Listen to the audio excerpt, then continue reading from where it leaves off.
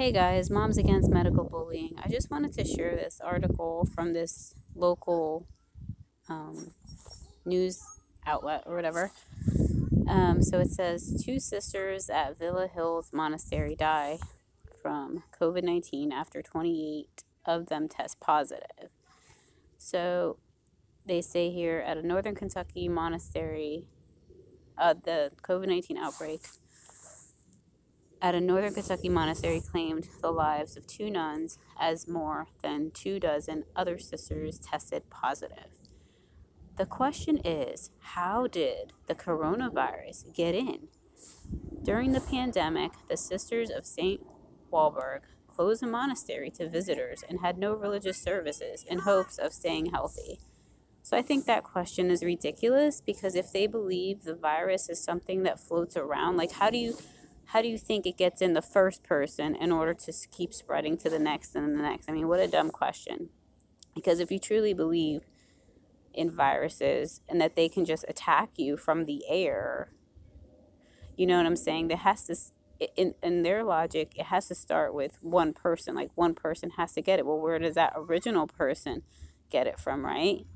So, I mean, if they believe viruses can just float through the air, I mean, it shouldn't be a question. Anyways, I just thought that that was silly.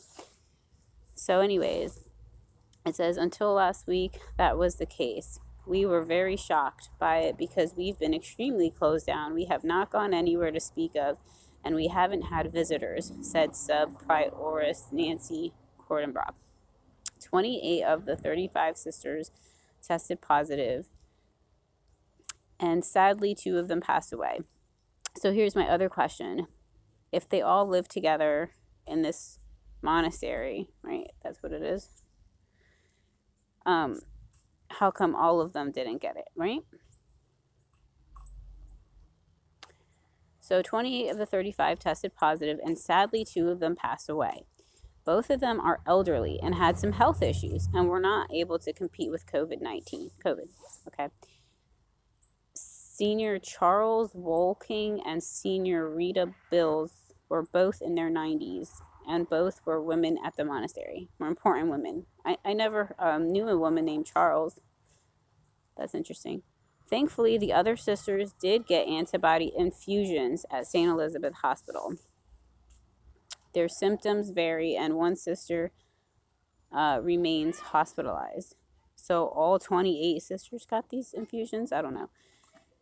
Maybe they currently in ICU, but we think she will be moved from there. She's doing so much better. She had serious respiratory issues. Another sister had been in the hospital but came home. The outbreak comes just 2 days. This is what I think is interesting. They actually admit it. So it says the outbreak comes just 2 days after the sisters got their COVID-19 vaccine shot. So I'm like wondering, is the writer of this news article, do they know something? Because they're acting like they do. Because they start out with the question, how did the coronavirus get in? And then they mention in the article that the outbreak comes 2 days after they got the shot. So obviously, guys, they got sick because they were poisoned. This is actually way more common than you might think, says Dr. Stephen. Here comes the doctors to come in with the gaslighting, right? To make us think that we're not seeing what we're seeing. Dr. Fegans is the Hamilton County Public Health Director.